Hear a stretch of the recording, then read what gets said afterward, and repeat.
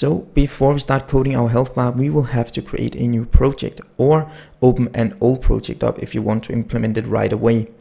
You can create a 2D or a 3D project. This is going to work for both of them, so simply just click your preferred version of project. I am going to go with a 2D project for the simplicity of this, but if you want to go with 3D, then feel free to do so. When you have selected your project type, give it a name and click the Create button. And let's wait for Unity to open up. When Unity has opened up, I would like to put some order here. So inside my asset folder, I'm going to create a new folder called sprites.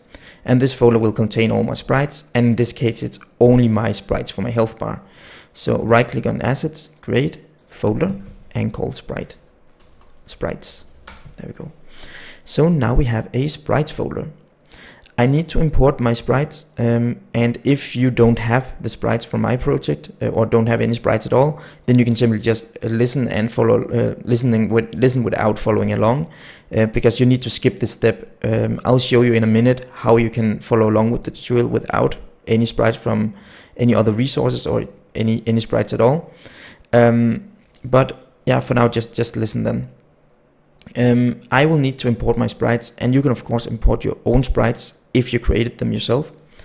And I'm just going to take them from off screen and drag them into the sprites folder here. If you have a 3D project, it's very important that you change some settings here. So if you click on the sprite, you just import it, or the sprites if you have more sprites that are not on a sprite sheet. Then click on all of them, select them, and then select the sprite mode up here, or not the sprite mode, the texture type, sorry. And make sure that Sprite 2D and UI is selected. If you don't select Sprite 2D and UI, then you're going to have a problem, because then it's not going to work with our UI elements that we're going to use later. If you have a 3D project, it should have selected the texture as texture type as default, which means that you'll have to go up here and select Sprite 2D and UI. If you have a 2D project, you don't need to do this. You just need to keep it at Sprite 2D and UI, of course. So if you're working with a sprite sheet, or if you took my sprites and used them, then you need to select the sprite, go to sprite mode and select multiple sprites, because we need to divide the sprite sheet into single sprites before we can implement them on the screen here. So select that, click sprite editor and apply. And then you have to go to the top left corner here, select automatic and select slice, and then you can see it actually created a sprite or a rectangle for every single sprite here. So now it divided the sprites into single sprites. And as you can see here, if you want to make your own sprites to follow along, you can simply make 2 squares, and that's enough. Then you can follow along with the tutorial. If you click apply, it will divide the sprites, and then go back to Unity if I could. And when you're back in Unity, you'll see that there's a little arrow here on your sprites now, and they are all divided in single sprites because you just did that little process there. So now we have every single sprite as a standalone sprite. When you have divided the sprites, we can start adding the health bar to the screen. To do so, we will have to use the Unity UI system, and we will have to click the Create button, go to UI, and then select the image. When you have done that, it will add an image to the screen, and don't worry, I'll show you what you can do as an alternative if you don't have the sprite sheet handy in a few seconds. But for now, just follow along with all this I'm doing right now, and then I'll show you what you should do instead of selecting one of these sprites later. When you added the image, some other things were also added to the scene. A canvas was added and an event system was added. So basically the canvas is always needed to be able to show some UI elements on the screen. And if you can see here, if you take this square and move into the screen, you'll see that if I take the image and move it outside the canvas, so it's not a child object of the canvas anymore, you'll see that it disappears. And this means that every single UI element in our game will have to be the child object of a canvas. You can have more canvases in one scene, and you can have one canvas in one scene if that's what you want. But you need at least one canvas to be able to show stuff on screen.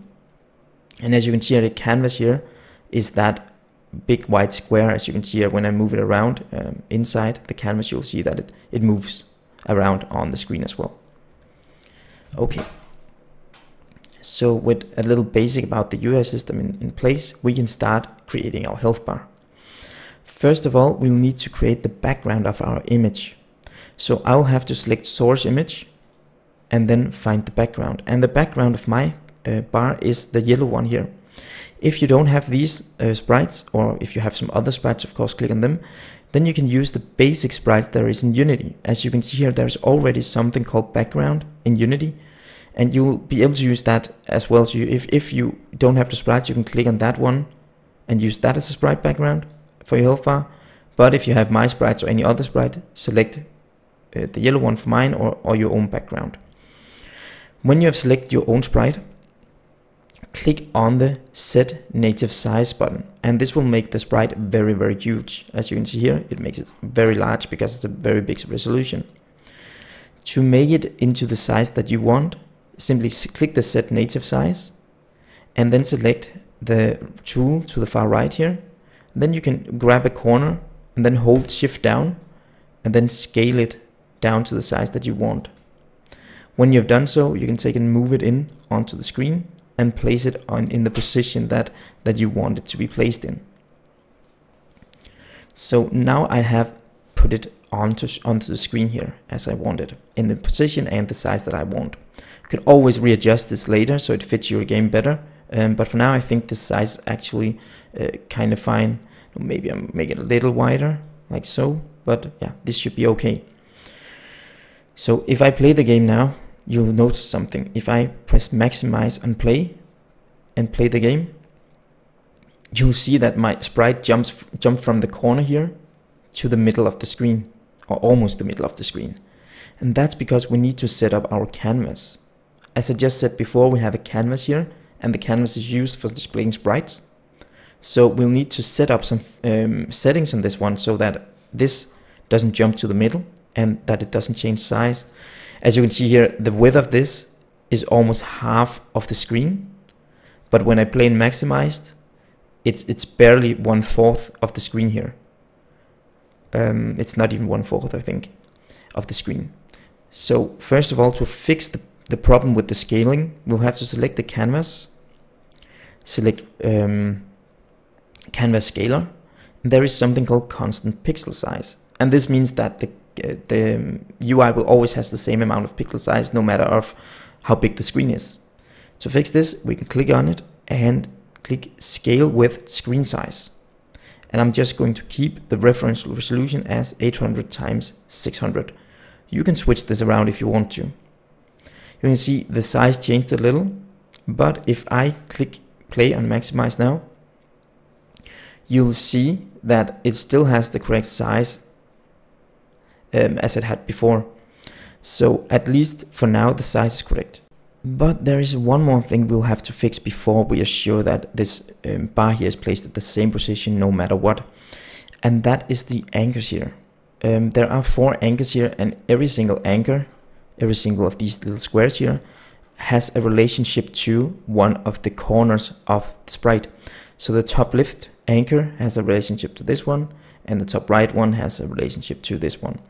And that relationship is described in distance, which means the distance between this anchor and this corner here needs to be the same regardless of the screen size. So to make sure that the sprite doesn't move around on other screen sizes, we can simply take the anchors, or select the sprite, and select the rect transform here, and select the top left corner.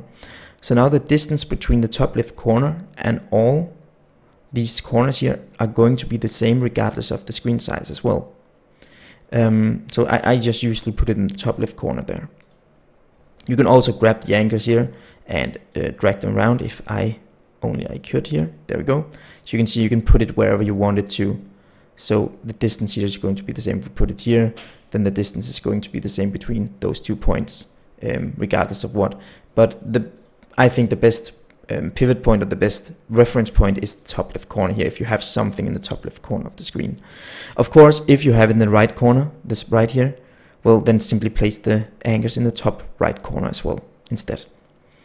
Yes, but that was a little about the UI, how to make sure that everything is placed correctly and it has the right size.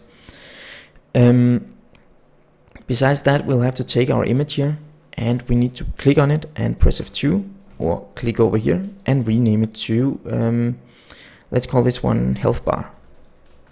So this is going to be our health bar. Besides that, we will also need to put in the other sprites on it so it looks more like a health bar. So to do so, we'll have to right click on it, click on UI and select image. So this is going to be our mask. So basically we can click F2 and call this one mask. And you'll see in a minute why it's going to be called mask. When you have selected the mask, you can click on the source image on the little radio button and select your background for your bar. Because I'm going to have the background bar, then I'm going to have some place to place the actual colored bar on, and then in the end I'm going to place the colored bar on top of this one. So select that and make sure that it has set native size, and then hold shift down and then simply scale it down or to a size that you would like to have inside your bar here. I'm going to place it a little more to the right. There we go, and I'm going to scale it a little down here. And I'm going to leave out a little room for the icon out here in the side. So basically I think this suits it well. There we go. So now we have some place where we can fill in our color. So you can see the mask also has an anchor point, and you can just put that in the top left corner as well, and it's going to go in the top left corner of its parent, which is the health bar. Okay. Now we have the mask in place. The next thing we're going to do is to create our content. So right click on the mask, click on a UI and select the image. And this is going to be the filler. So basically we can click on the source image here and select our color or that thing we are going to fill in here. Set native size and then scale it down. And basically this one needs to be the same size as the other one. So I guess we can basically take the mask here, and I'm not sure, can you right click here? Yeah, you can right click on the rect transform. If you select your mask, then right click on the rect transform, copy component, select your image, right click on the rect transform and paste component values. There we go. So now it at least has the same size. The position is not the same because it's not a child object of health bar, but you can just move it to the right position now. So now it has the same size. Okay. As you can see here, this health bar can be moved around and outside our mask right now. But to make sure that we don't get any edges outside the mask, we can simply click on the mask, click add component, and then write mask. And then you'll see there's something called a mask and a 2D rect mask. We are simply going to use the old mask here, the normal mask. So click on that one. And then make sure that show mask graphic is on. When we have a mask, it is masking everything that is a child object of itself. Which means if we take the image now and move it around, you'll see that it disappears when it goes outside the mask here. So it's only visible inside our mask, as you can see here.